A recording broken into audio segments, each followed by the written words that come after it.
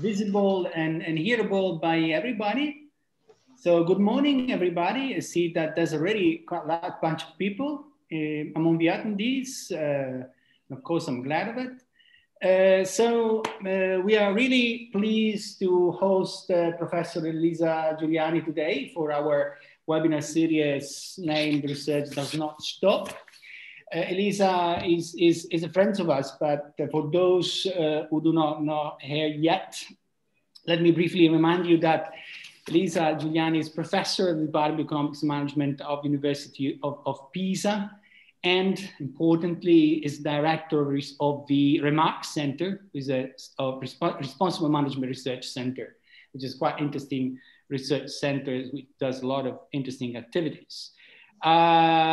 She has a terrific experience of researcher, really a number of very good papers in outstanding journals.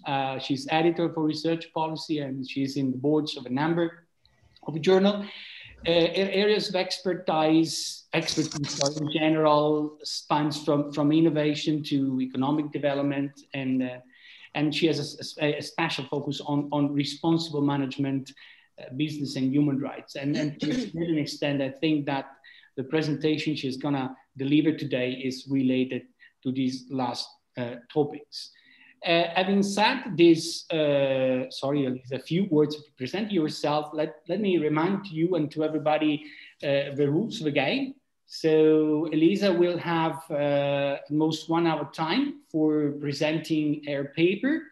If there are sort of a spotlight instantaneous questions from the attendees, I'm gonna collect them in the chat on DNR. I'm gonna take care of that, and in case I will stop Elisa and ask her to reply, providing these are really instantaneous and spotlight questions. We don't really want to interrupt the flow of a discussion, okay? After a 1 hour time, then we were gonna have more relaxed discussions for Marco. There's Simona also there, ciao Simona, for another extra hour of time. And as usual, those who wanna intervene, comment, and ask questions can either raise their hands or write something in the chat that I'm gonna pick up, okay? One important thing is that we are recording the webinar so that if some of the attendees is against that, I kindly ask him to leave the webinar, and in case follow the webinar in our YouTube channel, given that we are broadcasting the webinar on the YouTube. We have Chiara Burlina, our postdoc, taking care of the YouTube. So if there are questions from there, we're gonna pick up questions from there too, okay? So I think that I've said everything, and I'm gonna steal further time to the discussion. So Elisa, thank you very much for having accepted our invitation, and the virtual floor is yours. Okay, so thank you everybody also for inviting me and for the very nice introduction. I'm presenting a paper that starts with living in a poisonous world. So I hope I'm not going to be too dystopian, and especially during these hard times. But this is a research project that is involving different people in this particular, and mainly I would say Arianna Martinelli and Gianluca Biggi, who are attending the seminar today, who really are my resourceful collaborators, and I thank them for that. So let me just start by saying a couple of things about today's talk. As you see from the title, I'm going to look at pesticides, inventions around pesticides, and look at the temporal geography of these inventions. And one of the reasons why I focus on these inventions is that there is growing awareness about the fact that innovation has a dark side. There is quite interesting special issue by Alex Code and colleagues in Industry and Innovation this year, and basically pointing at the fact that innovations can have a dark side that has been perhaps overlooked. Some of them have perhaps been overlooked. And this is a special moment for addressing these issues, because there is growing sensitivity towards unsustainability, towards the promotion of sustainability, and these issues of social and environmental sustainability are high in many agendas at the government as well as supranational levels. Also, I have to say that this paper is really the outcome, it was prompted by one special session that I organized with Simona that I see here at the GeoInno conference in 2020, when we was the last minute before the COVID outbreak, and which we organized on the dark side of innovation. And I think that's sparked a lot of thinking and perhaps a new agenda on the dark side of innovation within regional studies in economic geography. I consider pesticides as dark innovations, and I define that, we define that as innovations that possess intrinsic features that can be potentially harmful for humans and the ecosystems. Now, before I go into the presentation and just following up on what Sandro was saying, let me just clarify how this work positioned in my own research agenda. Basically, as you probably, some of you might have known my work before today, but many probably haven't. So I start in my early career, I started working on innovation and technological catching up of developing countries. I've worked a lot on industrial clusters, global value chains, and multinational enterprises, with the idea of understanding how the private sector can help development processes, especially in the less developed countries. And then over the last 10 years or so, I have also started to look at how the private sector has broader societal impacts. And so, of course, the issue of international business and human rights and CSR, as well as the broader issues on responsible capitalism, are very central topics, and they are also one part of my research agenda. So this paper today is instead, as rightly Sandro picked up, a sort of combination or integration between these two agendas that have for some time gone in parallel. And so it's looking at innovation, but also by trying to understand how firms sometimes can, through their innovation, harm human rights, like the right to health, or through the damaging of their ecosystems. So that's what this paper is about. I mean, that's how I situate this paper today in the agenda. So the motivation for this study comes from the idea that we are all now worried about environmental challenges, grand challenges, and environmental grand problems. We talk in these days a lot about climate change, and rightly so. We also talk a lot about circular economy and recycling of waste and so on. So clearly these are core topics about which we hear, I would say, daily. But there is another element that has to do with environmental grand challenges, that is the environmental toxicity dimension, that is more perhaps of a silent threat, but it's a very important one, sometimes not much fashionable as the other two, but clearly central, as I will elaborate in a little while. Why is it a problem? Well, first of all, because we are all exposed to chemicals and to toxic chemicals. Some of this exposure comes from the past, from chemicals that have been banned in many countries worldwide, and we no longer use them, but have bioaccumulated, so they are still in the environment, they are in the fat of our bodies. And so we still have to face, especially people of my age or older ages, have still to face that particular threat. But also we are continuously exposed to new chemicals, because clearly the chemical industry is inventing new things every day. And we are exposed through different channels, through what we eat, the air we breathe, the clothes we wear, and so on. More worryingly, we are exposed to the so-called chemical mixtures. That means that we are exposed to many different chemicals at the same time. And whereas we know how one individual chemical affects our health, we don't know much. I mean, the chemists don't know much. And this is what this very recent Science article is about on the right. How we react to multiple exposure to different chemicals, because the interference and the general effect on our health of different chemicals is not well known. So this constitutes clearly an issue of concern. Moreover, we have growing evidence of the fact that exposure, even at low doses, to chemicals has been one of the causes, or is potentially one of the most important causes of the emergence of many of our contemporary illnesses, including cancers and forms of neurodegenerative diseases like Alzheimer, and illnesses concerning endocrine regulation. And besides that, they have important effects on the ecosystems. But also, it's not just about the broader societal impact, it's also about the fact that firms are realizing progressively more now that toxicity and growing toxicity of the chemicals that they produce or use is becoming a big liability.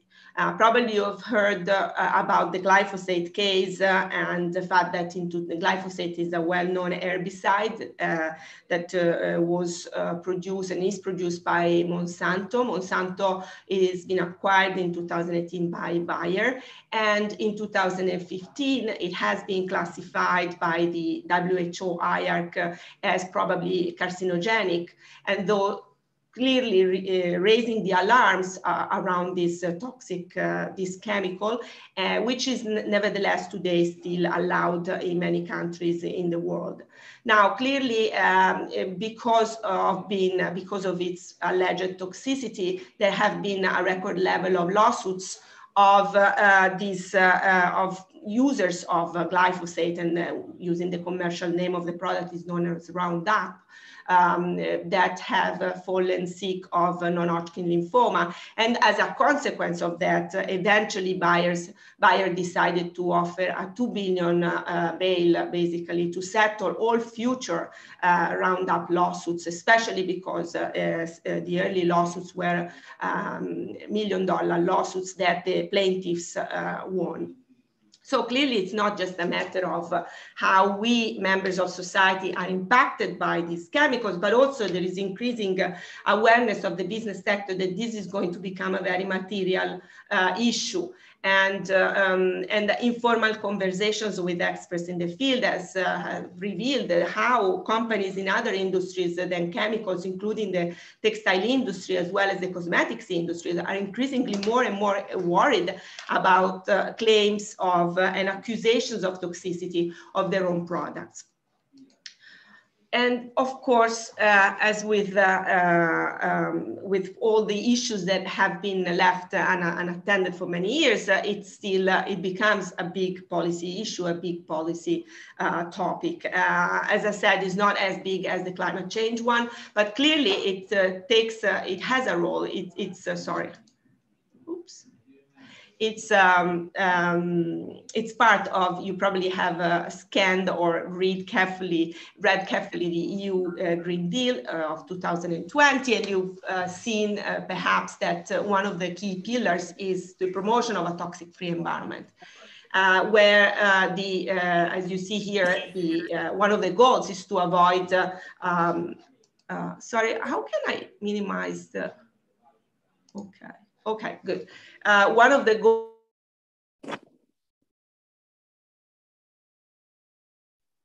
I'm afraid that we have lost you, Elisa. One of the objectives of the EU Green Deal is to achieve a toxic-free environment, and particularly that type of goal is oriented at avoiding harm to the planet and the future generations and the current and future generations. So thinking about a chemical industry and a chemical products where these the new inventions are less toxic over time. Now, clearly, these are important policy claims, and it's clear and it's important that the EU, as well as the UN development goals, acknowledge the importance of addressing this pending problem. But at the same time, we are seeing that this problem is continuing almost unperturbed. The FAO data show how the pesticides use worldwide has increased quite heavily over the last 30 years. As you see also on the right-hand side, the figure on the planet shows that this is the pesticide use per area of cropland, showing that pesticides are also intensively used, not just in China or in developing countries, but also in Europe, for instance. And so clearly this is not a problem that has to do entirely with the poorer countries, but also it's a central problem to many other high-income countries. Now, we have this policy attention. We have the evidence that use of pesticides is growing. But I mean, at the same time, it looks like we are acting very late as compared to when we were initially warned about the perils of pesticides. So the early evidence of bioaccumulation properties that, as I said before, are one of those properties that are particularly dangerous because that are related to the fact that these toxic chemicals are not biodegrading in the environment and in the human bodies, were already available in the 1930s when DDT was sprayed massively against malaria in Sweden and Italy. And so we have already, since the early stages of the last century, warnings and warning signals that this is an industry that has problems. And certainly the most influential milestone of this growing awareness of the dangers of pesticides is Rachel Carson's 1962 book, Silent Spring. She was perhaps the first woman to engage in environmental sciences. She didn't have a PhD for, I think that was gender reasons, but certainly she compiled a very meticulous research and which resulted in this book, documenting the effects of a set of pesticides being used heavily during the 50s in the US agriculture, and how these pesticides were affecting living species, and particularly the environment, birds, and so on. So the Silent Spring refers to the fact that as compared to when she was young, in the later, when pesticide became more spread over the crop fields, she could no longer hear in the spring the birds singing. And she focuses on a class of highly hazardous pesticides, which are known as persistent organic pollutants, because they possess three features. They are toxic, but they're also not easily biodegradable, so they persist in the environment, and also they travel long distances, so they can also be found in places where they have never been used. She has been very influential in pushing for the rise of environmental movements in the US first and then globally. And also she has prompted the first regulatory steps in the US. For instance, the Environmental Protection Agency was set up in the 70s, and so on internationally. Clearly, if I have just to focus, POPs are a special class of the whole the IPC class of pesticides, and I will elaborate in a second. But what is important here is that that I would like to emphasize before I really go into more the details of our analysis, is that even when we know that something is harmful and there is initial evidence that something is causing concerns for humans and for the ecosystems, it may take many, many years before we finally get to first scientific evidence, to more solid and systematic evidence, and we bring that evidence on the desk of policymakers to make the change in terms of regulations. And so, for instance, in the case of the persistent organic pollutants, which are really the most dangerous hazardous chemicals ever classified, it took nearly 40 years since the early evidence, which I would make correspond to the early 60s when the book by Rachel Carson came out, since her book to the signing of the so-called Stockholm Convention, which is an international treaty, of course, promoted by the UN, that bans and regulate and restrict the use of many of the persistent organic pollutants, and it also establishes a committee that assesses on a continuous basis the emergence of new POPs, and therefore make suggestions for banning to countries. So it really shows this, this graph shows, even if it's a specific case on the POPs, that it takes many years for really the scientific evidence to get to policy action. We know that on other domains as well.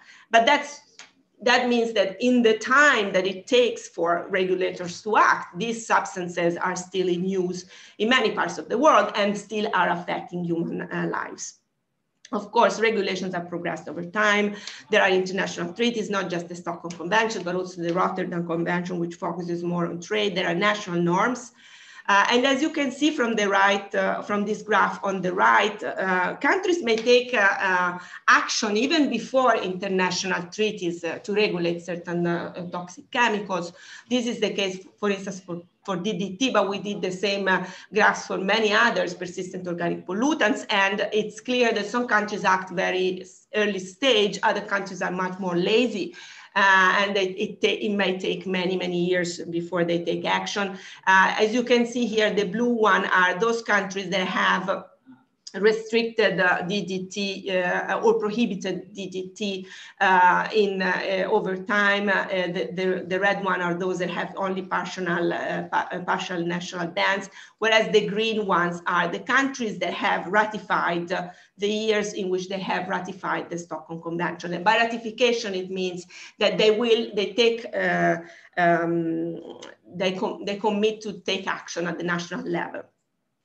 Of course, the reason why these regulations are very slow and very imperfect is well known by, for instance, research on STS studies, which shows how, in fact, the chemical industry sometimes is very aggressive in terms of lobbying to slow down regulations that can affect their business. And we probably know, here are some quotes that I think are very informative, but we probably know that also from anecdotal evidence. In other cases, it's just that collecting sound scientific evidence can be tricky.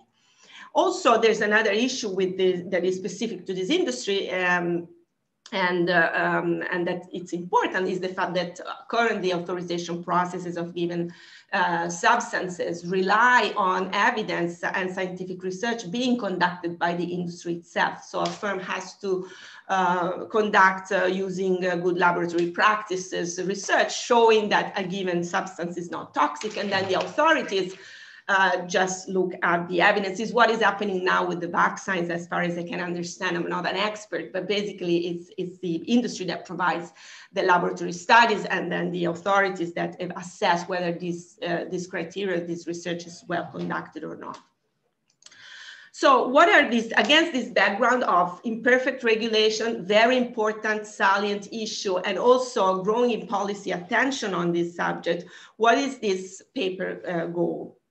So the first thing that we try to do is by focusing on international patent class IPC class of pesticides over the period 1990-2017, and also on the subclass of persistent organic pollutants, which is the whole list, as I will say, of 28 chemicals. We looked at whether, first of all, which are the top patenting countries and regions, and how these geography of inventions have changed over time.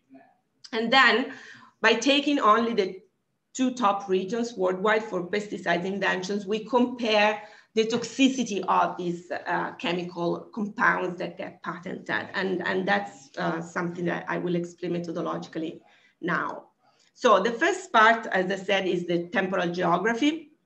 So inventors' geolocalization is key. And so to do so, we did, actually, I have to say, Arianna did a match between an initial set of 93,000 pesticides belonging to the IPC classes, manufacturer of pesticides and other agrochemical products, and from the Derwent chemistry resource database, and she matched that with the Rust and Fosse data set in order to geolocalize the inventors of our patents. And that gave us some 37,000 patent families between 1990 and 2017. And then we also select a subset of POP inventions, that is, inventions that in the patent claim include one or more of the 28 highly hazardous pesticides that have been included in the list of the Stockholm Convention that I mentioned before, and that gave us 519 patent families over the period. And as you can see, the graph on the right, there has been an increase of both types of patents over time, although of course the scale is different. And on the right, you have the number of POP patents, and on the left, you have the number of overall pesticide family. So as I said before, we also ran a toxicity analysis. Now, toxicity analysis is very time consuming, so we could not perform that on the whole set. It would take months. And so we have restricted that to a sample by taking the patents of the regions that are more intensively patenting worldwide. And so this methodology that we use for assessing toxicity draws on the collaboration with chemists and toxicologists. So we did not enter this field alone. Actually, we have a paper also with one toxicology, Emilio Benfenati from Istituto Mario Negri, that is under review, and a version of this paper is also available as a lab working paper where we explain this methodology with some examples. And so basically this toxicity analysis is made of 3 steps. Step 1 is trying to connect a patent to chemical structures or chemical compounds. So in the chemical industry, probably you know that firms try to block patent rivals from patenting from patent or entering in their markets through the so-called Marcus claim, which is something that you see depicted on the right, and it's a way of describing multiple different chemical constructions to achieve the same or a comparable function.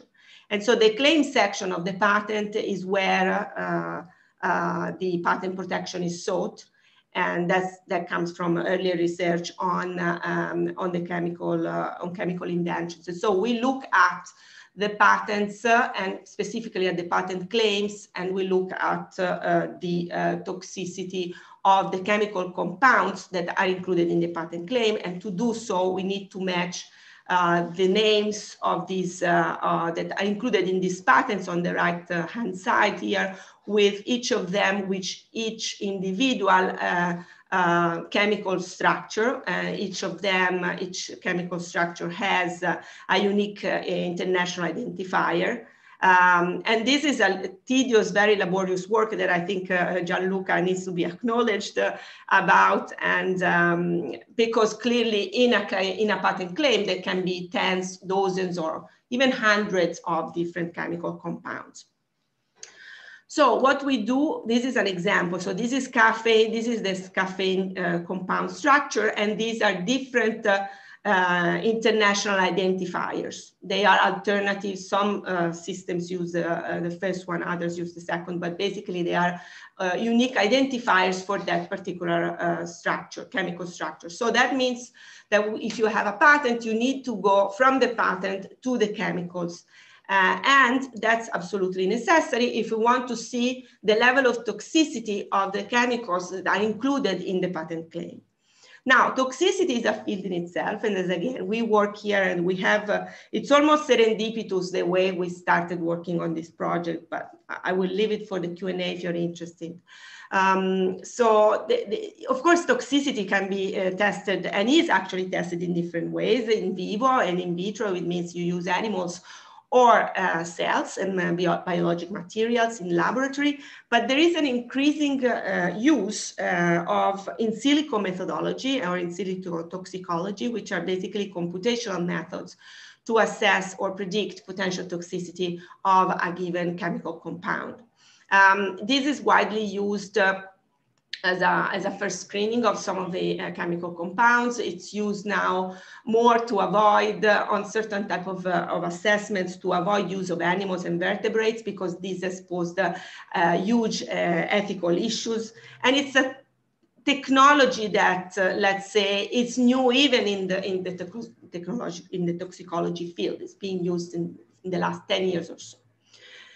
So we use here one class of models that are known as quantitative structure and activity relationship quasar models. And basically the intuition here is that these models are built on existing evidence, laboratory evidence, experimental evidence of the effects of chemical compounds on different types of so-called toxicity endpoints. So different types of human hazards or environmental hazards, let's call it like that. And so these models are sort of, either it can be artificial intelligence or regression models in a way that are built based on this evidence, this existing evidence. And at the same time, they basically look at, make prediction on the basis of the similarity of the chemical compound with those chemical compounds whose effects are known, okay, because there has been prior research. And so and that's based on the idea that in chemistry, which is a well-established idea, that chemical structures that are similar in their physiochemical and structural properties also are expected to have similar effects.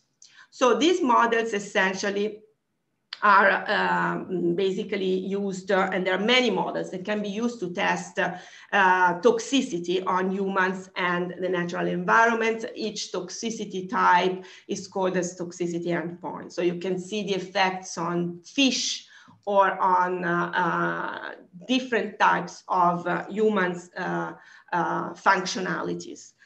In particular, here we focus only on the most toxic category of the toxicity classes, which is known as CMR. So we look at carcinogenicity, mutagenicity, and reprotoxicity.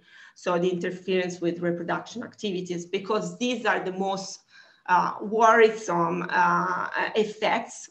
They are not dose dependent, so they are also something that is considered high problematic, and is clearly the most, let's say, the top toxic category, as defined by the European Union, that has a regulation known as REACH regulation that is allegedly among the most advanced worldwide.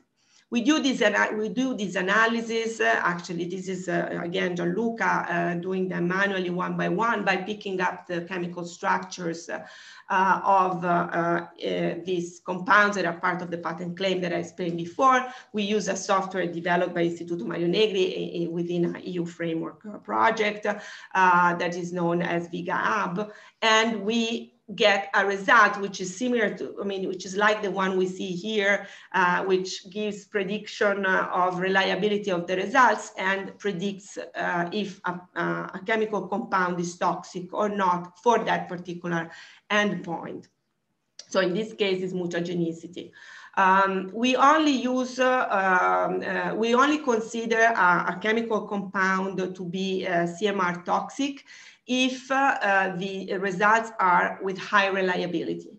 So we discard all the moderate reliability results, which means that we might be underestimating some of the effects, but we prefer so rather than over claiming our results, essentially. So we are very conservative.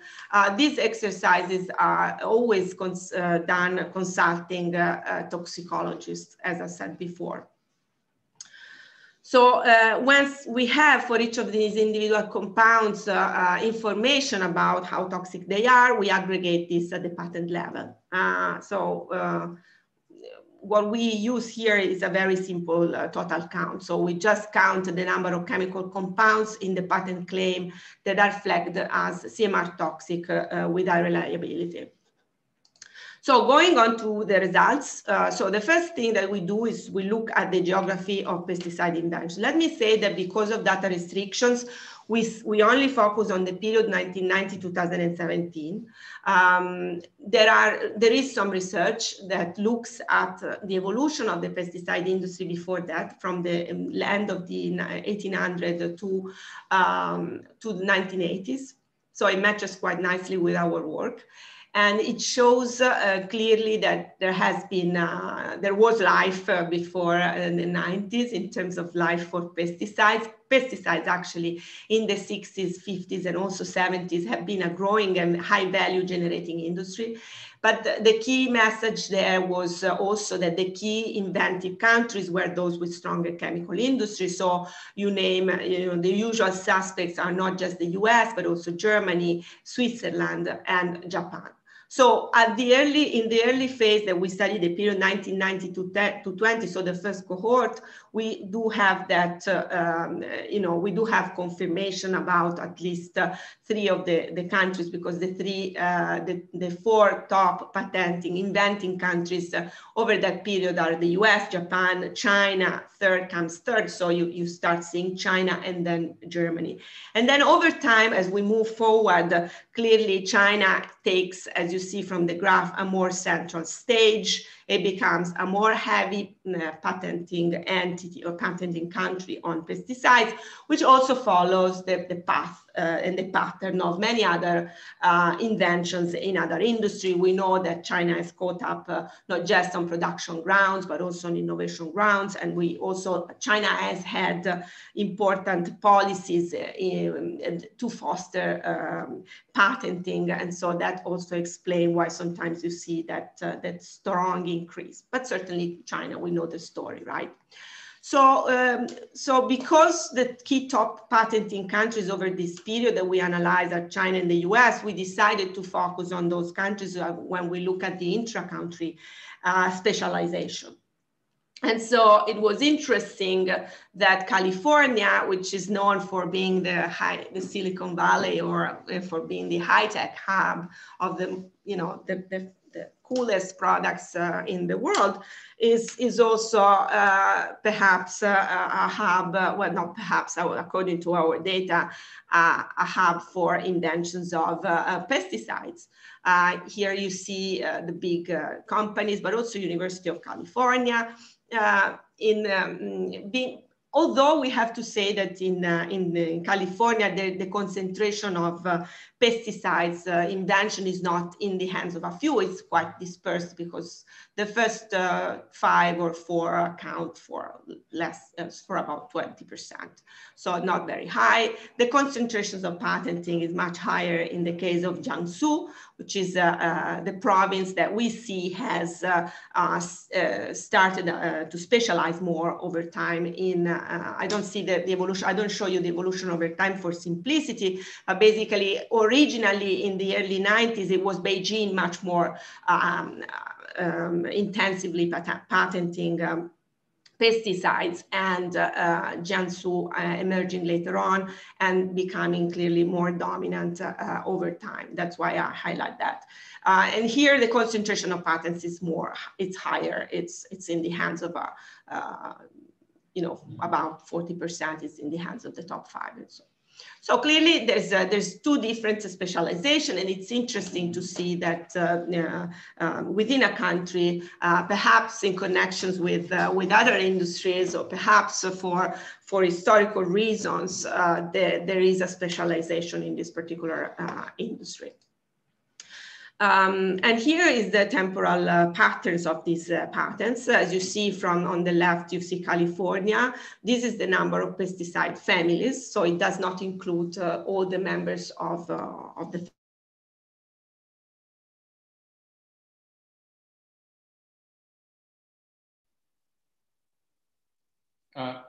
protection is sought in different countries. And you see that in California, the pattern of pesticide invention is rather stable over time. Whereas in Jiangsu, it was nearly non-existent in the 90s, and it started to increase from 2003, but really catching up quite massively in terms of numbers, okay? So you see a catching up story there. You see the fact that, however, California is not lost ground. The last year declines might be data issues. We're still checking on that. So we also did the same exercise, but just focusing on pop pesticides. So at the national level, the story is very similar to the old pesticides in general. So you see this pattern shifting from Europe, US, Japan to China.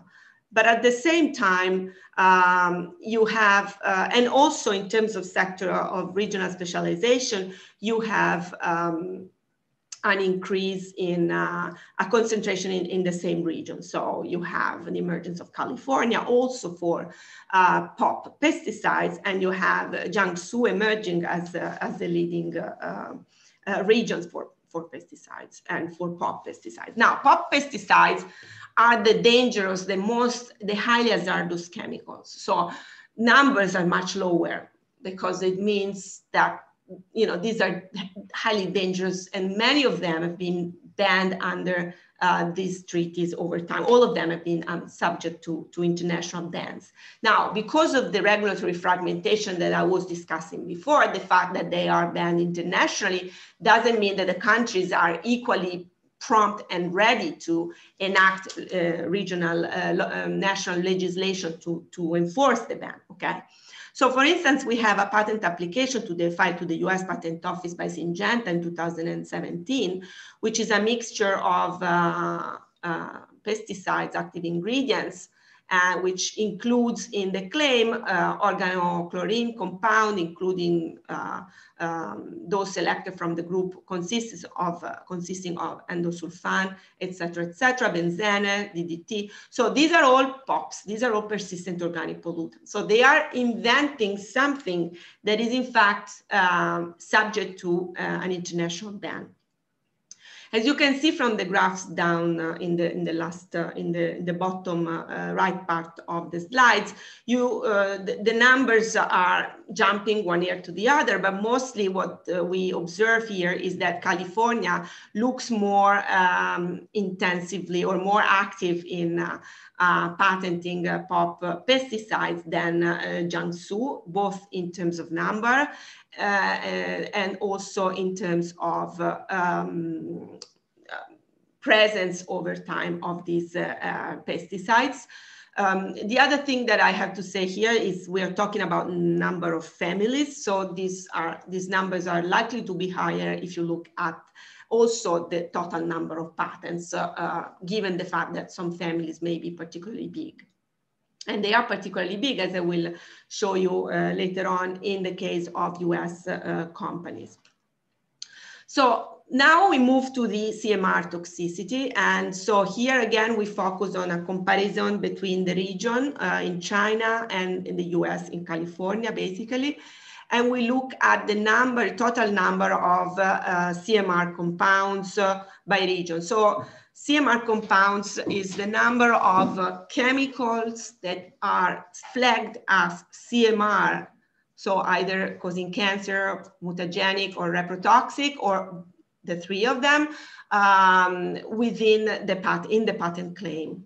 And that's data by regions. And here you have the US on the right. And so you can see that there's some, there's some increase in some years and drops in others, but clearly the region that has more CMR chemicals in the patents is California and not China. And that you also see here when you also look not just at the priority application, so the first patent in the family, but also at all the patents in the family. So it inflates the value, but it shows that clearly, if you look at the number of compounds that considering the whole lot of patents that are being produced, we clearly see a big, somewhat significant difference in some of the years as well, in particular. So what we did, and we are still checking on this analysis. This is just a sort of essentially very descriptive analysis. Here, what we do is we look at whether the fact of being from California and the fact of having a high number of compounds impact on the family, sorry, and the fact of the number of CMR compounds impact on the family size. And so here you see the interaction effect is positive. And what this graph shows essentially is that Californian CMR compounds are part of bigger patent families. So that means that the patents that are produced or are filed from Californian inventors and that have CMR compounds in them are protected in a higher number of legislations. So they are possibly going to be used in more countries. Whereas the Chinese case is that they have some less CMR compounds, and those that have patents that have CMR compounds are more likely to be used for domestic purposes rather than for a higher number of countries, or because the legislations for which they are covered is not as high as the Californian ones. So what we, just to sum up with some of these results, first of all, the first stylized fact is that the changing geography of pesticides inventions from the so-called triad countries, US, Europe, and Japan to China is consistent very much with existing theories and evidence on product cycle, international division of innovative labor, but also the pollution heaven hypothesis. So we are moving towards China as we are in terms of pesticides, as we are with other products. However, we have a different story to tell here when we look at the toxicity. First of all, because the most toxic inventions are not from China. So one always think about China and to blame China or other countries that have possessed less legitimacy for being the most polluters. So where the problem now stands, because all the advanced countries have become frontier, they're green, they're working on cleaning and the environment and so on. And instead here we don't find that. We find the opposite. We find that in fact California retains leadership in highly toxic pesticides, but also that IPR appropriation strategies of Californian invented patents is in a bigger set of jurisdictions. So they're globalizing hazards in a way by staying in California in terms of, by retaining in California their skills on highly toxic chemicals. Whereas it seems that Chinese inventions are more for domestic use, which is opposed to US inventions being for more global use. So clearly that could have implications that I think are interesting to understand the geography of dark innovations and that agenda. If we think about dark innovations as pesticides, we see from this study that there is a change in geography, but at the same time, there's not a change in geography in where the hazardous or the dark innovations are produced. And so So that also casts doubt on the capacity of being able to slow down the processes of the achievement of sustainability goals and to ensure a toxic-free environment. Because if the leading countries worldwide, where we expect to have the cleanest, I mean, we don't expect that if we are like, we might not expect that, but the discourse and the narrative is that these are leading actors and the others are laggards and the others are where the dirty stuff happens. Well, actually, we don't have that story. We have the opposite story. So clearly there are many other steps and then a number of caveats that I don't think I have time but to discuss, but that I can elaborate on that on the Q&As. But so one next step that could be interesting is to see how dark innovations go together, you know, if they go together with green innovations, because one expectation could be that they do more of both. And that's not necessarily that green innovations or green chemistry is going to replace dark chemistry, as I call it now. I mean, it's possible that they serve different purposes. And so they go in parallel. And if they go in parallel, we have a decoupling of this, of talk and action in a way. And that's a problem. If you assess and if you look at from the perspective of what we think should be a responsible capitalistic system. Also, we haven't done the step from patents to products. It may well be that these products, that these inventions never come to light in terms of the products. They don't get authorized. Although, again, for the story of institutional fragmentation, well, there can be chances that they manage to get authorized in different jurisdictions. We have also to consider, and this comes from some of the insights we got from interviewing people in different, in some of the interviewing managers in some of the big chemical companies, that sometimes they offer greener products to the poorer countries, but they cannot afford buying them. And so they prefer to have, you know, sub-versions of DDT or DDT related toxic chemicals rather than buying perhaps a brand new chemical that is less toxic because the prices are just not for them. And so, and what companies do in these cases is just to sell them the toxic one and to train them how to best use those chemicals. But of course, some of these chemicals, as I said, are persistent. So it's not that if you use safely, you probably are less exposed yourself, but you will get them back through the food, for instance. And so this training part is a little bit dubious, how much effective it would be to address the problems of sustainability that we have. And also one of the key questions that we have, we are working, we're trying to work with some colleagues at Bocconi, is why firms patent dark chemistry. Sometimes they patent things, including chemical compounds that are banned. And this is a big puzzle, also because we see an increase in these patents, not a decrease over time. One of the possibilities is that companies are still exploiting that knowledge that they have accumulated over time to sell those chemical products to poorer countries, which is the pollution heaven hypothesis. And they play with the exemptions and, you know, the different imperfections of the regulatory system at international levels.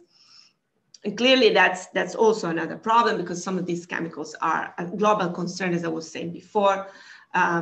Just to mention just an anecdotal significant trait of some of these chemicals, especially persistent organic pollutants, is that you can find them in the Arctic, because even though in the Arctic, of course, they have never been used.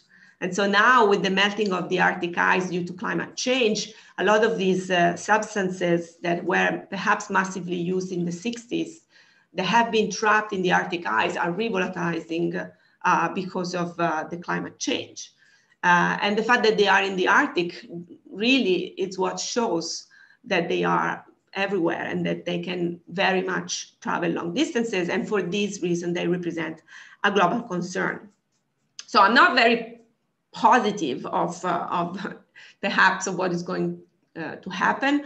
The final note that I want to make is that clearly the chemical industry knows that pesticides are a technology that is necessarily going to be phased out. The reason why Bayer bought Monsanto is precisely because Monsanto is stopped in genes and in genetic engineering of seeds. And so one direction where the chemical industry is moving is trying to develop seeds that don't get sick, so that you can, well, just put it in a simple form, so that you can use less and less pesticides over time, because they clearly know that this is a major liability that they have. And so perhaps that's what's going to save us in a way from massive use of pesticides. Although we don't know how long it will take. And so in the meantime, we're still subject to exposure to these kind of toxicants. Okay, I will stop here. I don't see your face, so I'm still there. I'm still here. I should also be visible. Elisa, thank you very much indeed for your presentation and for having drawn our attention on this dark side of innovation, which is still not yet well known. So we are all used to things that innovation and patents are good things because they contribute to well-being society. But you rightly pointed to the fact that there's some dark side of a story, and so we thank you for having attracted our attention to that. I hope you don't mind me taking the opportunity to say that we will have the pleasure to welcome Elisa again here at the virtual GSSI premises, because early May, the 3rd and 4th of May, we're gonna host here at GSSI with the contribution of the Regional Science Association International, a workshop on regency between the green and the digital transition, and Elisa will be a keynote speaker together with Lars Koenen. So the call for this workshop is an early career workshop. It's open to young career PhD students willing to have feedbacks on their research proposals. So I see that we have also some colleagues of our PhD committee that Simona here is also around. So please help me to diffuse the call of this workshop because it's very much related to this, okay? So sorry for this adverse. So now get back to Elisa talk.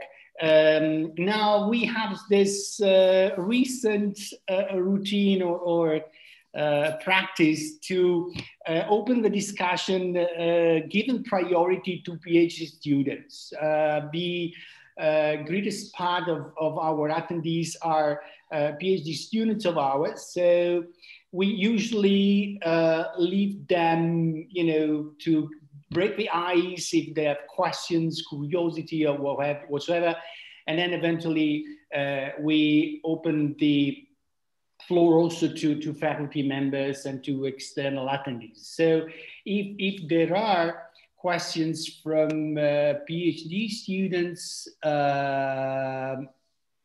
please don't get shy and go ahead. Any question? I have a question. Oh, that's Francesco Lelli. Francesco, please go ahead. Thank you for this opportunity, and thank you, Elisa, for the interesting contribution. I have a question. Did you consider some intrinsic dichotomy between dark innovation and green innovation? For instance, University of California made a lot of patents, a lot of dark patents, but what is the amount of green patent from University of California? So if there is a ratio, a sort of ratio. Thank you. Yes, okay, so thank you. Let me say, as I said at the end, we have not looked at green innovations or green inventions in the pesticide industry. One reason, and perhaps you can help, is that, you in the sense of general audience here, we are still trying to identify how to code, how to identify green patents in the pesticide and chemical industry. One easy way is to look at if they are coded in the data set as green.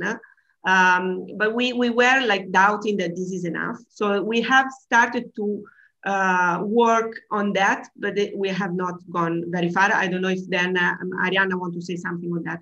The second point here is another issue that we have not treated in this particular paper, which is the fact that some of these patents, we are focusing here on patents that use these chemicals in the compounds, but there are also patents that are meant to clean the effects of these dirty, let's say, or toxic pesticides from the environment. So what we call cleaning patents. We have done something, some research to look at that. In many cases, we don't find that the firms or the countries investing a lot in cleaning are the same that invest a lot in the dirty ones. For instance, Japan is very strong in cleaning because they had one big accident back in time. I don't remember exactly the year. And from there, they have become very much alert about especially persistent organic pollutants. They have had an agenda on that. And so you see that. But otherwise, it's not that they go together. However, that's interesting because I think if they go together and if the green doesn't green the dark, I think that's interesting in terms of understanding how capitalism works. It has broader, to me, it has a lot of broader insights. Thank you. Thank you very much. I have to make an exception to the rules of priority to students because Simona has to go. So, and she has a couple of questions. So please, students, apologies for that. Simona, please go ahead. Sorry, yes, Sandro, sorry, but I have also a PhD meeting now, so I have to go. First of all, I wanted to congratulate Elisa, Arianna, Gianluca, because this is a fantastic paper. And I have two questions. I mean, it's striking how in parallel we go and how this California story is, you know, geographically, California absorbed the dark side of innovation because in the parallel work we're doing on conflict mineral, again, the hotspot is there. So my husband is from California, it's very critical, in fact. 2 points just. You talk a lot, obviously, about this big hotspot. I would like a couple of words on maybe the sub-hotspot in Europe. I mean, what is the position geographically of European regions, if you have for sure some evidence? And the second point is this substitution process, right? The dark towards the green, looking at patents, since we are thinking about precisely doing the same thing. Do you have any idea? I mean, we can share that, but how to measure the substitution towards, you know, better technologies, greener technologies through patents? Thank you. Okay, so thank you. Yes, I mean, that's funny that, and also it's funny because California is being portrayed in our field as the role model. Probably on many issues it is, but certainly has a big dark side. We need to account for, I think, even in theorizing. Regions in Europe, yes, in the original analysis we did, we included Germany because Germany has still some work done. Actually, it has a regional specialization. I didn't show the map because eventually to do the toxicity analysis, we had to restrict the sample. It's too time consuming. And so we skipped Europe on the grounds that US and China were the dominant players. But definitely there are things going on in Germany and in one specific region in particular. I don't know if Arianna wants to say something because I remember she did the first maps a couple of months ago, and then we decided to go for another strategy for the paper. And on the substitution effect, we haven't yet discussed that. Arianna, again, if you want to intervene after me, it's because, as I was saying before, we are still trying to figure out how to measure the green innovation in this industry. And so once we've done so, we will try to find out by looking at, you know, to find some indicators of substitution of one against the other One thing could be, but I might be completely wrong, to look at the similarities in the structural properties of the molecules, and if some that are belonging to the same typology of chemical substance, or if there is some radical innovation. I don't know. I mean, the short answer is that I don't know. I leave the word to Arianna. Perhaps she can say more. Yeah. Okay. No, thank you. No.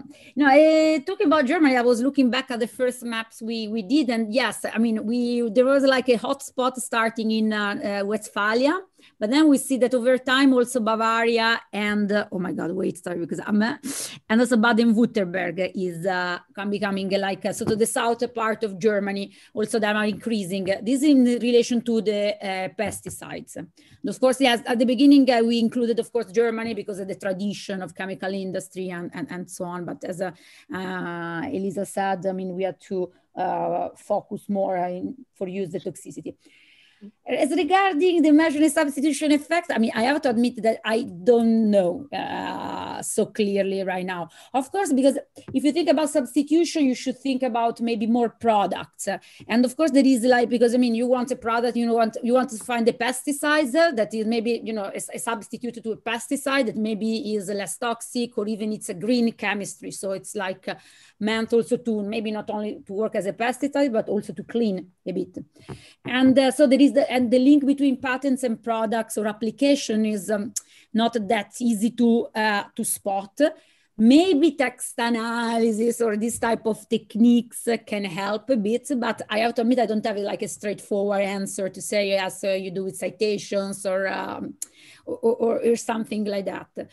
Maybe you can use some IPC classes to identify maybe some application, but then maybe to find that maybe within the same technological classes you have like greener, but for instance, if you look at like this classification of green patents are mostly based on IPC classes. So you identify already classes that either green or dark. So basically, I don't have an answer for that. Of course, it would be great to find. No, let's share it because we do also text. And I mean, let's share because we are working on different things, but the methodology. Okay, thank you. Yes, but I think that maybe it's something that is feasible, maybe for some subset in which also you have some data product. Mm-hmm. So maybe, you have because especially for very regulated sector, maybe like pesticides, maybe it's easier to find, registered products, you find the compounds, and then, so of course it's a lot of work, but I think it's maybe feasible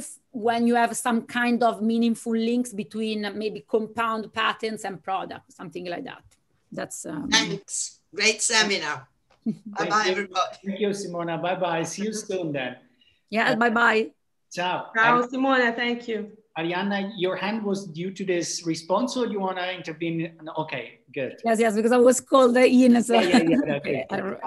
So, and I've collected a couple of questions from our faculty, but before moving to them, again, students, do you have any other question, curiosity, or other kind of issue you want to raise to Elisa? Okay, we might then return. Aldo, Andrea Bertini. Oh, there's Andrea and Francesca. I'm sorry, I didn't see who raised the hand first. Maybe Francesca and then Andrea? Okay. Actually, she raised the hand for me. So if Andrea wants to go first. Okay, Andrea then. You are muted, Andrea. And by the way, Francesca, we can't hear you very well. Sorry. The same. Andrea, go ahead. Okay. Well, thank you for the presentation. Very interesting. I was thinking, because you mentioned the case of Monsanto, and I was thinking in the link with Bayer. So if you see something between the link between the pharmaceutical industry, because in some cases seems that they produce the pesticide and then they sell also the drugs. And also regarding the legislation, I know that it's very different in different countries, but if after applying the legislation, I don't know, maybe organic farming law or something like that, if this law changed something. I mean, if the law acts as a disincentive to produce this type of innovation. Thank you. Okay, so we haven't looked at the connection between the chemicals and the pharmaceuticals, also because these are two different industries and also differently regulated, and that would be a completely also new work. I mean, I think it's interesting also to look at whether there are spillovers between the two. And in terms of assessing policy impact, okay, so we have not looked specifically here in the on that. So on the assessment of policy impact, this is certainly one exercise that we can do or could do. There are some caveats because very often the policy impact targets all the firms. So you have a treatment that is across countries or within an individual country. So it's very hard to find a counterfactual or a group of firms that is non-treated unless you look in other countries where there's no regulation. So, I mean, it's certainly an interesting idea. And then we have looked at some of the, at least in a descriptive fashion, at whether the Stockholm Convention has had any impact in terms of reducing inventions on some of the persistent organic pollutants. The results are not very much encouraging. In fact, we do find the counterintuitive results, but we haven't looked at any national specific regulation and whether that has impacted or not what is going on. But that's certainly one direction we could take. Good. Then Francesca. Can you hear me better now? Yeah, definitely better. Okay. So my question is unfortunately related to the previous 3 questions, and it's again on the green dark. So even if we don't have data yet on the green patents, because the first thought is maybe it's a diversification strategy, no? So in terms of product and of risk as well for the firms. So I was wondering if you have some data on the size of the firm that are producing most dark patents, in the sense that maybe we can expect that the biggest corporation do this diversification strategy more than smaller ones. So maybe if we knew that most dark patents are from bigger firms or something like that, we can expect that it's a diversification strategy, and maybe we can infer that smaller firms are instead going towards more green patenting. Yes, so that's a great intuition. This is something we are working actually on as one of the potential interpretations of why firms patent dark chemistry. We're not necessarily, it's not just a matter of size, it's a matter of diversification, and as you said, and so we think that there is something that has to do with the fact that the more you can diversify, the diversification could impact the strategy. However, in the direction in which it can impact, it's a big question mark, because on the one hand, one can think that if you are more diversified, you have many markets, you can more easily and more promptly abandon dark innovations, because you simply have other alternatives going on, and you don't need to get the risk of continuing in a track that is not sustainable.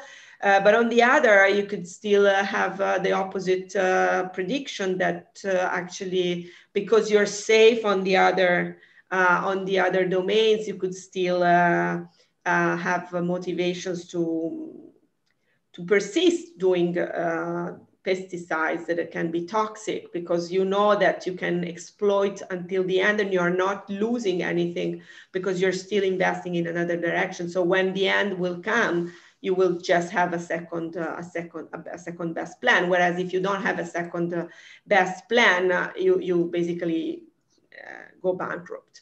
And so it's not immediate what the prediction could be. And this is one direction where we are going, in fact. So very good suggestion. I mean, at least in terms of what we have come up so far. Good. Okay, thank you.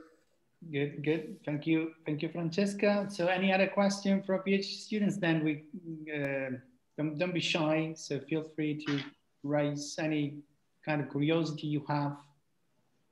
No other question. By the way, Elisa, you might have seen that Ron had to go. He said that he was a great dog and he sent you his best regards to you. It's too generous with me. It was kind to having here. Yes. Right, so while we're waiting for other questions from PhD students, I think that Alessandra was one of the first that actually asked you to intervene. So please, Alessandra. Go ahead. No, I mean, mine are a mixture of curiosity, suggestion. I don't know. I just have three. One is on the dark patenting. So I'm always, when you say, well, we don't know about something, I'm always trying to think, oh, why would I do something like that? And here's my question. On the reason why these firms are patenting things that are obviously toxic, dark, and they cannot use it. I was wondering, and I don't know the answer, maybe we should ask a chemist. Has it ever happened that something that was cancerogenic could be slightly modified, the chemical structure or whatever, to actually become usable and less cancerogenic? I don't know, because if that's the case, maybe they want to kind of, you know, put a flag on something that at the moment is very cancerogenic because they think that that could be a start for something that it's less cancerogenic or less harmful. And I don't know the answer, but I was thinking maybe that's why they do it. I was trying to find some kind of rationale for doing something like that. And then, okay, so one of the things that struck me the most, being Italian and very concerned about, no, very concerned not, but really, you know, you think about toxic things. So the first thing you look at, it's the color of Italy. And by the way, thank you, because for a second we didn't think about the virus. Now we are all worried about cancer and all other stuff that comes from this. So it was a good distraction. So I said that from the beginning it was going to be the best. Yeah, but we didn't think about COVID for a second, so that was good. Okay, so looking at that map, Italy obviously was very red. Yeah. So the first thing I thought, because I'm always trying to be optimistic and positive, is actually we are one of the countries with the highest average life expectancy. And so I'm thinking, is it because we are particularly resilient, not even pesticides kill us, which is probably unlikely? Or is it because maybe in Italy, we are using these pesticides in this quantity more recently? So what's the dynamic? Because if we were not using them before, then of course my grandpa lived to be 100 because he didn't have any in his system, but now I'm full of pesticides in my system, so probably I won't live to 100. So I was just wondering about the dynamic. If you could see that in some countries this went particularly worse, while in other, you know, it was kind of stable, whether it was good or bad, but it was always the same. And of course, I would like for you to tell me that it has always been like this, so we are particularly resilient to this. And then the last thing, you mentioned this, obviously, you're looking at who is producing it. But I always say that I'm more worried about, this goes as a lifestyle principle, I'm always more worried about the enablers rather than the people that do something bad. I believe that people do something bad because other people are enabling them or even giving them incentive to do this. So are you planning in the future maybe to look at, I don't know, some cases of big companies in California or in China and look at whom they are exporting to? Is it Italy that buys all their products? Is it, I mean, because it's the demand side that causes the damage to the people and that enables them to supply so much of these bad chemical pesticides, you know, dark innovation. But great presentation, thank you. So yes, great comments. Thank you, Alessandra.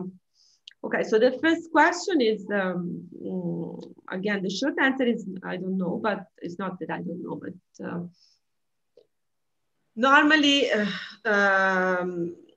so we have one of the evolutions of this project should be to use one methodology that allows us to track the similarity of chemical structural properties of chemical compounds over time, as to see how they evolve, if they evolve incrementally, as you said. For instance, we change one bit. Of course, there is an evolution that can be incremental, because you can simply change one connection in a chemical compound and patent as new. Or they are more radical innovations. Now, in what we know before the 90s is that a lot of the radical innovations occurring in the chemical industry appeared in the early 60s and 70s. We haven't done now this exercise, but we have been discussing and setting up the methodology for looking at this evolution. And once we know what is incremental and what is radical, we can also assess the differences in toxicity. With the caveat, however, is that what we use in terms of toxicity analysis is that if the chemical structure is similar, we are going to have similar predictions in terms of toxicity. So in chemistry, in principle, if you just modify a small bit of a formula that is a CMR, it's unlikely that you have a non-CMR. What we could perhaps find is that for a certain degree of similarity, but not very high similarity, where you have a jump, then you can have, which jump could be used, you could use knowledge in the from the earlier structural properties, and that jump is a radical innovation, which is less toxic than is, would give credit to your theory. And I think that that's certainly one direction we have been discussing to take. Of course, it's extremely time consuming to do this analysis, but this is one of the things that we would like to do. So that's well taken. On the Italian thing, I have to say, I jumped on the Faustat website. Faustat has this data from 1990, so I cannot go back really to our childhood. But from 1990 already, we were very red. And that also is owing to the fact that we have a very high densely populated country. So that there might be heterogeneity of spraying within the country. I'm sure there is. But given the amount of land and the amount of the very high density of population, then perhaps that's why also it explains this very high level of so we are genetically modified and very resilient even to pesticides. That's why we last long. Actually, I think in Veneto there has been a big discussion about the emergence of a number of illnesses due to exposure to pesticide spraying and other things. So also we have to say that Italy, but that's perhaps not connected to toxic chemicals. Italy is one of those countries in Europe with the highest levels of premature deaths. So that also needs to be taken into account. But yeah, maybe we are resistant. I don't know. I don't have an answer to why we're having so much sprayed, and yet even Italy was also one place where DDT was sprayed massively during the 30s because of the malaria, and so we had been exposed to that too. The demand side is also an interesting part. We're looking at who buys and who sells. We're not looking at trade. We have looked at some Faust statistics trade. There is one interesting reportage done by Greenpeace and Public Eye, where they show how much the EU, for instance, the UK is a major exporter of pesticides, also banned pesticides to many developing countries. So there is a demand. The demand is generally elsewhere Europe. Also, we have to say that Europe and US are regulated in a slightly different way, despite being tightly regulated and perhaps started to regulate pesticides before other places in the world. The approach is very different. I think the REACH regulation in Europe is the best one worldwide. I mean, this is by many accounts that is very stringent. So you should be happy that we have this. And actually, this is also interesting that the REACH regulation now is a very, very stringent protocol for authorizing new molecules. And they also are reassessing the old ones, cutting down a lot of the, I don't remember exact percentages, they came up in an interview recently, some 30% perhaps of the older, the chemical compounds that are now used throughout Europe are no longer reauthorized. So that means we are using things that are not reauthorized. And that's for the chemical principles, for the chemical substances. Now, for the products, then there is national authorities which authorize them. And they are also different because as far as we can understand, Italy is different from France or from Spain because we put focus on different issues of safety, also based on the country's citizens' demands, because if there is no interest, of course, for instance, in Tuscany, we have banned glyphosate 1 week ago. I'm not sure how many other regions in Italy have banned glyphosate, but at the same time, 6 or 7 months ago, there was a vote against establishing buffer zones between the fields and the schools or the civil or the houses when there was pesticide spraying, which is something sensible because the buffer zone can help, reducing the impact. That was, we voted against. So there is a lot of incoherence in how and it was always center-left government, although the governor changed, it was still same party. So, so that's, I detoured a little bit, but essentially we have a stringent regulation, but we don't have, the demand is global, I would say, of these substances. As I was saying before, the poorer countries are keen on accepting, still keen on accepting dangerous pesticides. So we have that problem. I mean, I think. Right. Thank you, Elisa. Then I pick up a question from Alberto and then Adriana. Alberto Marzucchi, please go ahead. Thanks, Sandro. Can you hear me, Elisa? Yes. Great presentation. Thanks a lot. I have a series of comments on your work.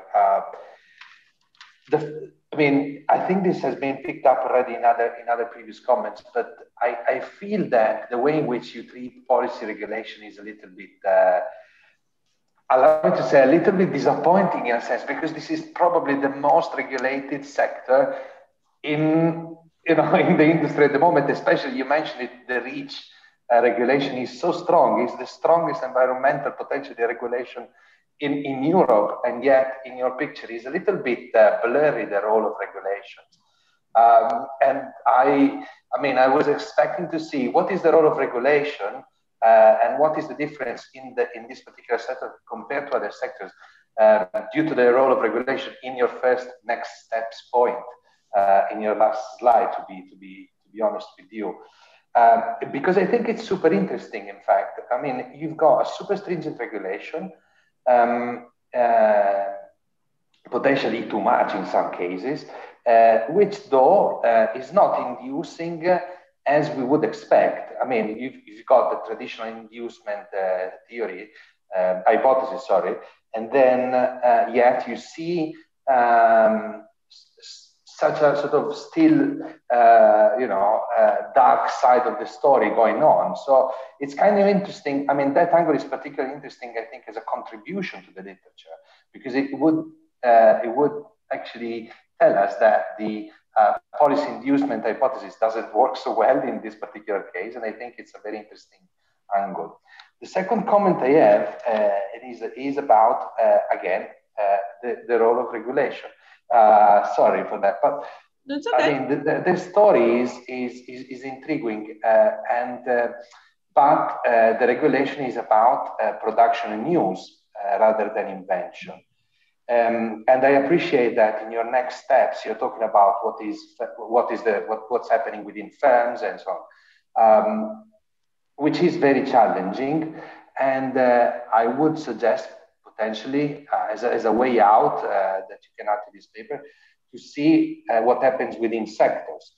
So creating a link between patents and sectors using the used Libert and Zoller's paper, for instance. So for instance, there may be still a lot of invention in the dark side, but the industrial dynamics of those sectors that are patenting in still on this dark side is particularly negative. For instance, that could be another interesting angle for me that would go in the direction of the production side. And the last one is about again the role of the dark, the sort of brown chemicals.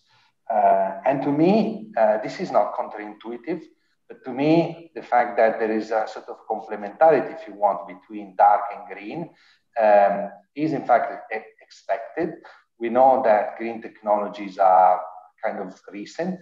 And so given the cumulativeness of the technological change, I would have expected that together with green inventions, you still observe dark ones, because at the end of the day, from an invention point of view, from a knowledge, production point of view, in order to produce something which is environmentally sustainable, you need knowledge inputs that come from, or knowledge experience, or technological experience, name it as you want. Okay? Don't take me, I'm using a bad terminology potentially, but inputs that experience, the capabilities that being developed in the dark era. And that to me is particularly consistent with what you observe. Yeah. Okay, so thanks for these comments. I think they're very useful. On the regulation, you're right. In another work that we are doing, we have tried to look at whether there was an impact of the Stockholm Convention ratification on inventions. And also comparing again, that we can compare with comparing with a sample of pesticides that are not subject to the convention, that have characteristics that are similar in terms of other observable elements. We have done an initial exercise on that. Arianna is, if she's around, she will remember that we have. We actually find this result that the Stockholm Convention is not effective, at least in reducing inventions, again, because of course it's not on inventions, it's on product, but we know from the chemical industry that the rate of inventions, the rate of products go in the same direction. Of course, the scale is different, okay? And so, so that's definitely one issue. We again, we stopped a little bit about that because we didn't know how to explain that, the fact that it doesn't have any effect. So that's why we started thinking about perhaps we should look more at the firm strategies to understand the mechanisms of why they do this, because this could help us explain the counterintuitive results of the lack of functioning of the policy. So we have left that on hold. And so if you're interested, we can catch up on that, because if you have insights that can also help us to bring this again running, that's certainly useful. On the REACH, again, we haven't done anything on the REACH specifically, although we could try to do that because the REACH is 2006, so we have enough time for observing something. And in fact, this is a good idea. We would have to look more at the European context, I would say, or but also companies that have operations in Europe, even if they are foreign. So that's certainly something that, as I said, we have started doing, and then we weren't very, satisfied with the interpretations, and so we put that for further thinking. On the product use, I mean, if you have again, I'm not sure I fully understood what you said, but if you have suggestion about how we could match this data on patents with products, This is also something that Arianna has been looking at for some time. I'm not sure where she's gone in terms of how far she's gone. No, I know you're there, but I don't know if you have done any progress. And on the relationship between brown or dark and green, yeah, I think this idea of looking at both, which is again something we have not yet done because we are not sure how to code green, could also actually be very interesting if we could look at whether the green one build on the dark or not. If the dark in a way provides, because for instance, if there is incrementality in the innovation, then you would expect that they build on their own past dark. If it's completely radical, perhaps they, as it is with genes, Bayer acquired Monsanto because they are not strong in genes. So that's completely a new jump into a different field. And so rather than building on the old technology, they just bought a company with an R&D lab that had that skills. The other thing is that I'm intrigued by is whether the fact that you go green means that you are how long does it take for you to abandon dark? And how long does it take that, for me, it's important because the more it takes to you, the more it means you are likely to bring to the market stuff that is toxic for many people. And so, and you are exploiting that to the very, they're very late, come on, because they know about these issues for 40 or 50 years. So it's not that you just realize that there is toxicity. And so they are really stretching the business as much as they can. And it's incredible that there's not just stretching the business product-wise, they're stretching the business also by building new IPR appropriation strategies, which means that, it's not just, okay, I sell over and over the same compound. I also build new compounds. If I can add one super quick point on that, yeah. I mean, I think that is the most interesting part of the story because there's been a lot of discussion on the anticipation, for instance, of regulation. So you know that by the end of next year, there's a stricter regulation. So you start to innovate now, but the delay that you're focusing on, it's never been explored. So how long does it take to get rid completely of the browns? I mean, you know that you start a little bit in advance with the green, but we don't know for how long we stick with the brown. And that's, I think, the interesting bit. For a scholar, at least like me, who is interested in environmental innovation. Okay, good. I mean, I think that's a super interesting suggestion. Right.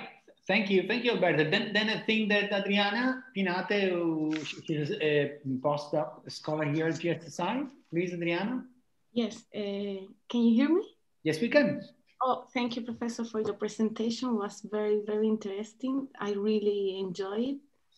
And I don't know if this was someone say or you already say, but it's more like while you was presenting, I was thinking on some different things that I don't know if you already have seen or there is any logic. But for example, I was thinking on transgenic crops. There is the genetical modified organisms, and there are patenting of them. And there is demonstrated that, well, in the United States, I love documentaries, so I saw this. So in the United States, the transgenic crop are the regularity. So there are sexual done for a law to avoid that they reproduce alone. So this is a normal thing that is behind. So there is, big stuff that they don't want the liberty because they have a big pharmacy and stuff like that. Genetically modified organisms, they need more pesticides. So perhaps there is an enormous correlation among these two variables, and there is patenting of this type of GMOs. And the other thing is that the intensity of the consumption of the land as the climate change, how much this affect the use, the necessity, I'm talking about the pesticide particularly, and perhaps a variable, it could be the dimension of the whole of the company of agriculture. For example, like Sandra was saying, like in Italy, the difference between the United States, I think that one of the reasons too is that in Italy, there is not the law of these transgenic crops. And at the same time, the agriculture is more little for dimension. And Eurostat gives you, in fact, the dimension of the farms here in Europe for the holder. So there are, in Italy, there are particularly little ones, for example. So perhaps more little is your land, less pesticides you need. In fact, there is a nice documentary on that in the United States. It's the biggest little farm. He doesn't use pesticides and it's an amazing, because it's enormous. It's so difficult because there is a lot of climate change and the farm cannot be so big. So I don't know if there is any correlation you have seen on that, and particularly for the genetic modified organisms and the necessity of this pesticide, because it's like perhaps there is a dualism between the two of them. And thank you so much. I really enjoyed. So I think perhaps I can say thank you for these insights. So one thing is the transgenic crops and the transgenic seeds. So it's true that there are countries that allow for that and that have when they are grown in intensive agriculture, and it's often the case, they also are coupled with one specific product. So Roundup, the glyphosate is connected with a specific GMO seed. What I have discussed with, for instance, BASF, is that it is one of these big chemical companies, is that they are not necessarily going into GMOs, because, for instance, they know that in Europe there is a strong aversion towards GMOs. And so they are interested in genetic engineering, but sorry, not in genetic engineering, in the genetical refinement of seeds through hybrid methodologies. I'm not an expert, but basically it's not that you're engineering the seed, but you're just mixing different seeds' DNAs in order for them to improve their qualities, as it has been done already for many centuries when you think about the seeds.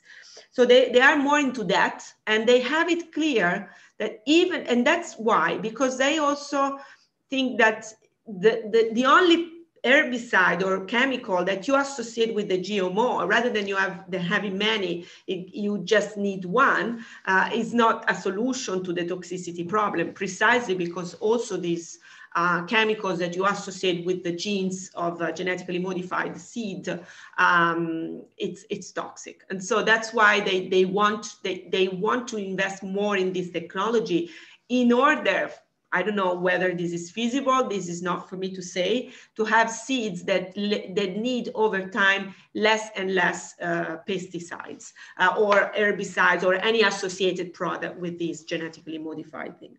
I don't know, this is the direction, one of the directions they are taking, together with precision farming, that is basically trying to use ICT technologies to just establish small spots where you can spray pesticides rather than a generalized spraying.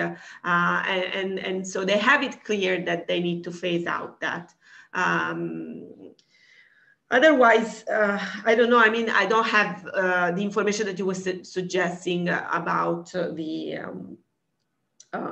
you know, what we know clearly is that genetically modified seeds and production of genetically modified crops is generally in, especially large countries, Brazil, United States, Argentina, just to mention a few, are clearly intensive agriculture. And Italy is a different situation. We don't have this size in terms of intensive agriculture. We do have, nevertheless, agriculture. We do have use of pesticides, even, for instance, in the wine industry, which is quite big in Italy.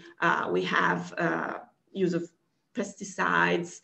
And so even if it's smaller lots, that doesn't mean that they don't use them. In fact, according to Faustat, we do have pretty much a heavy load of, and I think ISPRA as well has interesting statistics about that.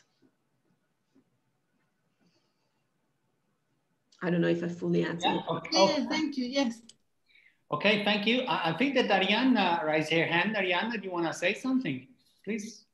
No, yes, it was just a quick reaction also to Alberto's comments, and also because Elisa, I mean, no, but because I think there is, I think you're right on the point of regulations, and maybe we should study more. But we started first to be interested in seeing what is the effect of the Stockholm Convention. So that was banning this persistent organic pollutant. But what we found, for instance, was that the toxicity of these patents related were increasing over time. So even after the ban. And then, what striking me was that we went to ask to colleagues here at the University of Pisa. And what they were telling us, okay, that basically we're not that surprised that the ban was actually not working because, or at least was maybe, we didn't have the DDT, but still you have something as toxic probably as the DDT or even more toxic, maybe not persistent, but it was that basically, companies, the ban is very specific on a compound, and then companies simply do an inventing around that doesn't have anything to do with green inventing around or so on.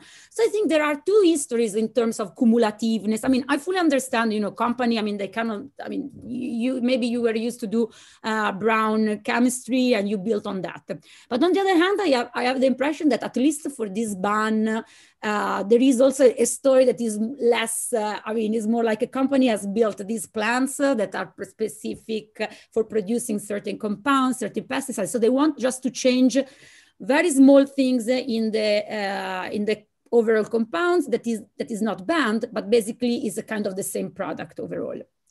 And this is something we were working on to try to see if there is a possibility to also study similarities in terms of compound, because, and so you really see that, so it's not just a honest story of cumulativeness, but there is something more on firms' behavior strategies and be more, you have invested in production and then so on the contrary, I agree with you that REACH is another maybe type of story, because also when we spoke, Elisa mentioned it, REACH is much more stringent, and my impression when we spoke with some expert working in a chemical company were telling us, this fact of the 30% of their products wouldn't be allowed anymore. And there you see that there is a change of strategy. The guy was telling us that my impression is that, okay, they're moving, they're not doing chemical pesticide almost anymore. They will continue as long as they can, but they know they have kind of changed completely the paradigm.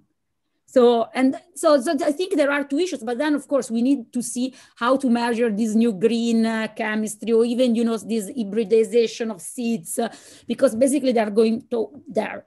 And as she was, Elisa was saying, we are trying to identify these green chemistry patents, because from what I saw in these classifications that exist, there is not the category. I saw in a very old research policy paper that is working, that they have this classification and so on. So we are working also on that, because of course we would like to see if firms, so there is a kind of substitutions. Maybe not as strict as Simona was suggesting earlier, but maybe, you can see if there is, within pesticides and so on, more transition within the firm. Of more green chemistry or something like that. That of course you would expect, especially at least in Europe. At least our evidence, more qualitative, as also Lisa was saying, is that there is that. Then of course the rest of the world and this company are selling also, they're selling developing countries, and they're telling us, okay, we don't change our product in developing countries. If there we can sell there, we sell the product that is banned. Maybe we teach them how to use it. Maybe we give them a little mask so they can try to protect themselves. But basically, they give us a bit this sort of view. Where there is the REACH, we follow the REACH. Where there is not, we kind of continue with our own business. So, okay, so I think it's interesting, these things, but of course we need more data and so on. But I think, of course, if we want to, it would be interesting to look at more the effects of specific regulations. Also because we have also, variations in the world in how there is the application of this regulation and the enforcement. So, okay, it was just my comment. Sorry. Okay. Thank you, Arianna. Right. I don't know whether there are other questions. I forgot to ask to Chiara Burlina if we have questions from YouTube. I don't think so, right? No, unfortunately, no question from YouTube. So, I mean, we're approaching the end of the webinar, but I would have, not really a question, but maybe a comment. I don't know what it is. I was really fascinated by the toxicity analysis of the patents. It's a terrific exercise, as you said, of multidisciplinarity, working with people in other fields. It's just really fascinating. And that kind of analysis, I mean, recalled to me immediately the idea of the quality of patents, right? So there's a sort of alternative quality of patents. And I'm wondering what happens if we try to put the two together. So this might be a case in which having a high quality patent might be a wrong thing with respect to high toxical patents, you know? Because I mean, quality patents are those patents that spread around, that are cited, that have knowledge spillovers. I'm wondering whether in this case, it might be a good news having a low quality kind of patent.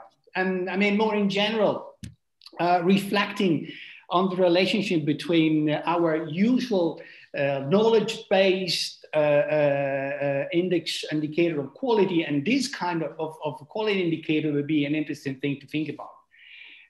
The second thing that I thought about is how to position this idea of the toxicity of patents and the evolutionary economic geography story, right? Where we all know that regions are expected to progress their knowledge to diversify it according to the famous relatedness principle, right? So they go ahead being related to what they already do and to their existing knowledge base. Here again, I'm wondering, it could be interesting to see the kind of relatedness of these toxical patterns to which sort of knowledge fields they are close to, because this might be a case again in which working with relatedness might not be a good thing. And in this case, being unrelated to this kind of patterns might be better. So in general, I know these are really rough intuitions, and I'm not so sure whether I've been clear enough. But I think that focusing on the toxicity of patents and relating them to other usual notions that we have that we control, you can look at the very interesting things. But this is not really a question; it's just a comment. Yeah, I mean, no, I mean, they're very to the point. I mean, I agree. Some of the, perhaps I should situate also that this project is, we're just coming up with the first couple of papers of a project that we have been, actually Gianluca and Arianna, so together, and Gianluca has done a lot of data work. I don't know, he's without camera, but a work that has lasted some 3 years now. So we are also selecting the directions for paper. I think I could say we are also open for collaborative ideas. So feel free to reach us if you have a clear idea what you want to do, and we can put our expertise or a part of our data that can be useful. We can be matched with other data sets that you have. And so I think that's certainly a possible avenue, because clearly the three of us, you know, it takes time to do a lot of the things that we mentioned today. And so we're prioritizing we're building step by step. Now this paper came because it's a paper that came out of this GeoInno special session and the idea of having a sort of special issue in regional studies, so that we had to think about something for that particular package. But and then as I said before, we were working with people, with another group on the strategy part. But certainly we are open, and I agree that I've always been puzzled by the relatedness thing, and it would be nice to see that, but we couldn't add this to this paper because it would have been perhaps too laborious, or and on the quality, yes, I mean it would be nice to check that. We discussed with Arianna some time ago. I might have a question instead, rather than the comments that I should pose at the beginning. About the motivation of doing this toxicity analysis. The question is, in your narrative, is it the number of patents in pesticides, the number of family in pesticides and POP already a dark side story? Or does it become dark when you look at toxicity? Well, let's say that pesticides are a potentially dark innovation. As I said, they can potentially harm. And the toxicity is a more fine-grained assessment of that potentiality, because of course toxicity varies across pesticides. They're not all equally toxic. Some are acute toxicity, but not chronic toxicity. Others are more toxic for certain animal species, but not for humans. So that diversity. Now we focus here on CMR, but you can test there are some 50.